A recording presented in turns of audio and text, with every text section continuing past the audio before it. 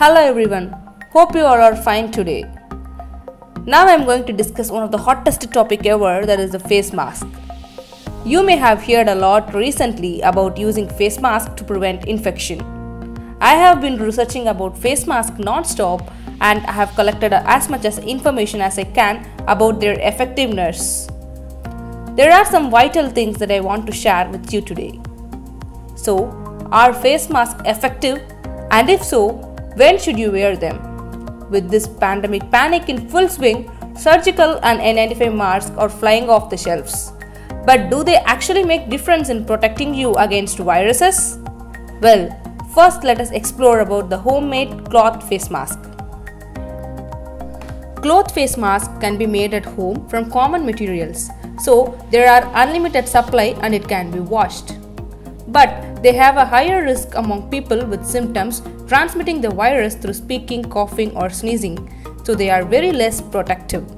Overall, they are better to be used than not using any other mask, or offer very less protection by stopping the entry of bigger sized particles alone in the air. Next comes the surgical face mask. Surgical masks are disposable, loose-fitting face masks.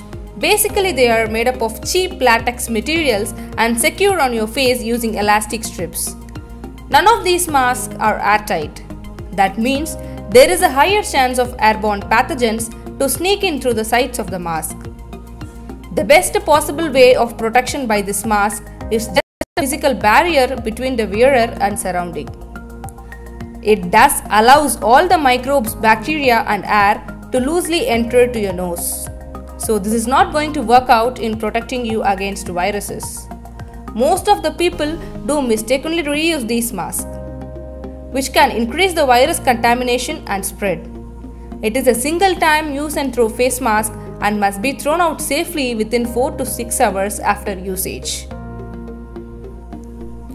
Now coming on to N95 respiratory masks.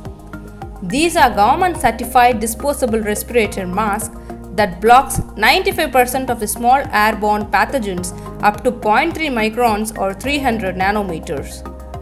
They are made up of high quality activated carbon layer and polypropylene filters.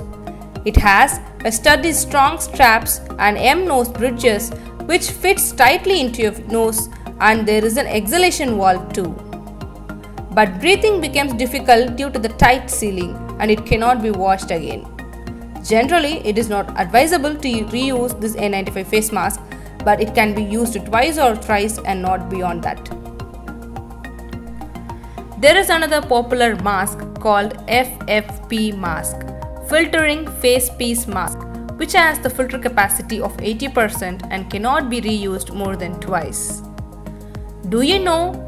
Researchers study upon N99, N100, FFP P2, FFP P3 masks that almost block all the airborne pathogens 100%.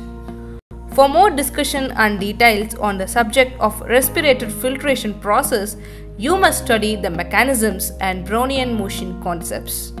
Later in another video, let's know about it. Now you might have known about the availability of masks, their usage and lifetime. Is there any mask better than these N95 and FFP? Watch my upcoming video to know about this. Stay tuned, like and share, subscribe our channel. Bye.